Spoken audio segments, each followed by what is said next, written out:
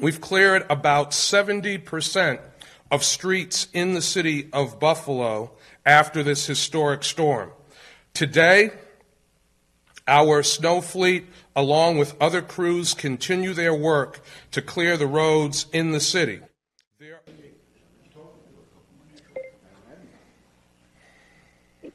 A driving ban remains in effect in the city of Buffalo. We are asking for motorists not to drive in the city so that crews can safely finish their work. Safely for motorists and pedestrians, and safely for the crews that are working. Our goal is to get plowing done today.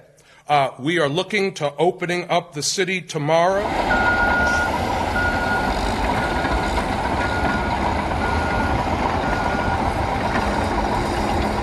Again, as you know, this was a historic storm, probably the worst storm that the city has seen in over 50 years, and perhaps, maybe, the worst storm in recorded history since these storms have been tracked.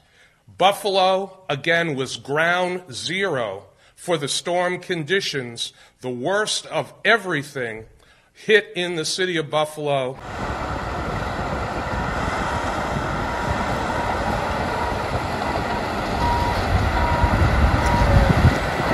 We are now down to less than 450 residents without power in the city of Buffalo.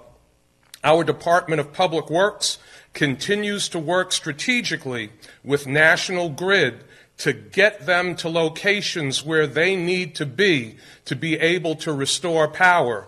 And we won't quit, we won't stop working until 100% of our residents have their power restored. Had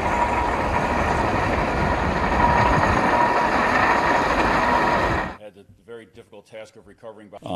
The work that they are doing is nothing short of grueling, and let me stress that, how grueling that this is. They have personally recovered and transported 28 storm-related deaths.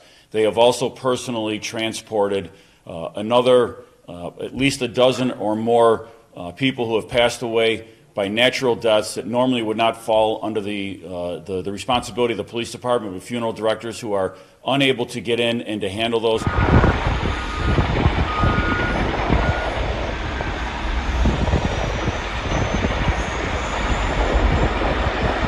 The stores, the shelves, the cash registers, things have absolutely been destroyed. It's uncalled for. It's disgusting, to be personally honest. We have made 9 arrests yesterday alone.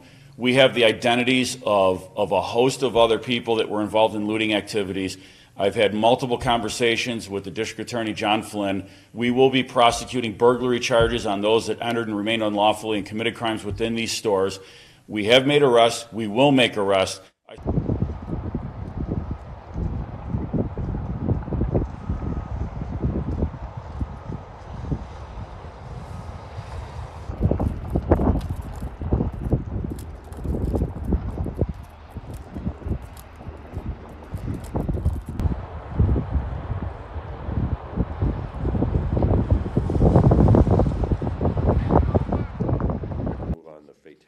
Unfortunately, we can confirm from the Erie County Department of Health there have been 34 fatalities.